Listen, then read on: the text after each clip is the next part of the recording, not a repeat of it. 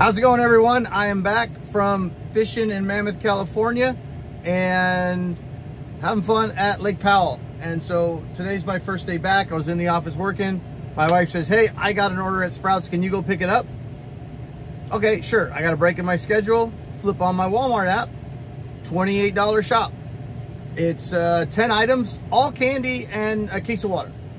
Basically, everything but the water was all in the same aisle. The shop took me 6 minutes. Walmart is across the street from the Sprouts. Ran in there. Took me 6 minutes to shop it. Maybe another minute to bag a couple things.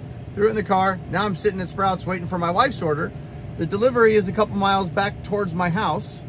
So 28 bucks. Just going to get my wife's Sprouts, grabbing some Walmart, dropping it off on the way back home. You know, I don't have time to work these apps the way most people work these apps, which is like a main source of income.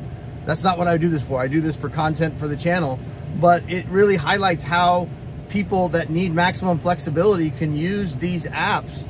Just incorporate them into your daily life. You got some extra time, you want to go out for a few hours, you can do that.